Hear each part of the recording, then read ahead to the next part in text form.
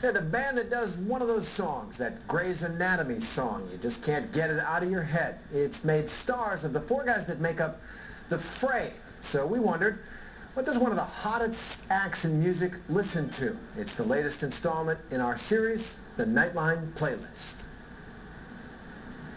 Some boil away.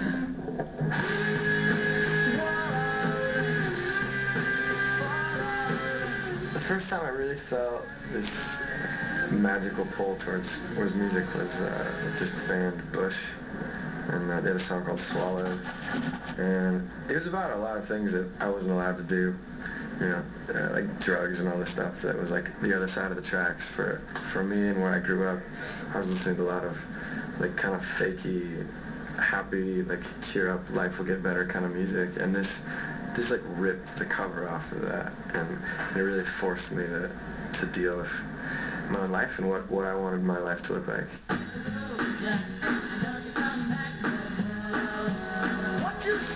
My left field influence was Ray Charles, actually. I was tap dancer back in aged 11, and we had to do this song, Hit the Road Jack. And I'd never really like made the connection between music and movement, like body movement and ear sound, and it was I can't explain it. It was the craziest thing. I think the first band that made me want to play music and made me pretty much idolize, you know, bands or want to start a band of my own was Nirvana.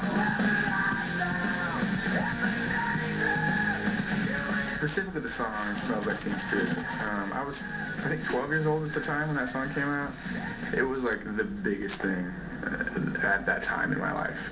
My brother and I decided to, for some reason, take off our clothes and run out in the backyard. It was like 6 feet of snow, or like 6 inches of snow, and blast the song out of my living room and just like roll around in the snow and just kind of go crazy.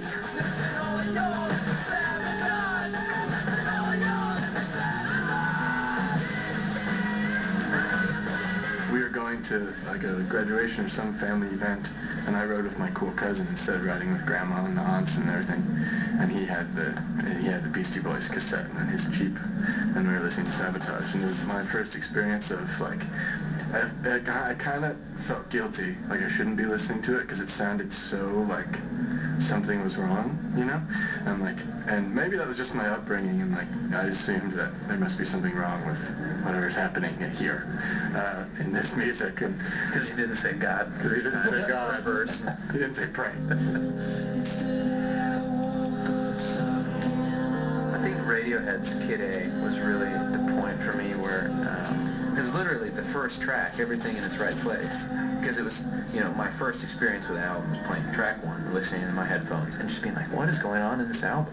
And I listened to it, and there's something about it, at the same time, really, it almost like perplexed me at music, all of a sudden, like, oh, this thing that I thought I kind of understood in rock, what I kind of thought it was totally different now. It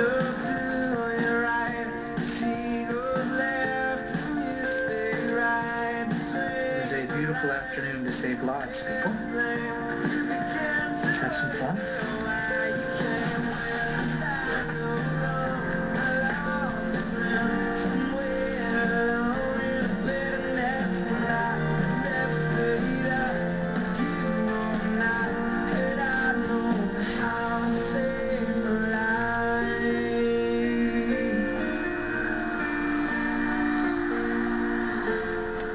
Fray. Well, we'll take a break. When we come back, it's a hurricane looming on the horizon.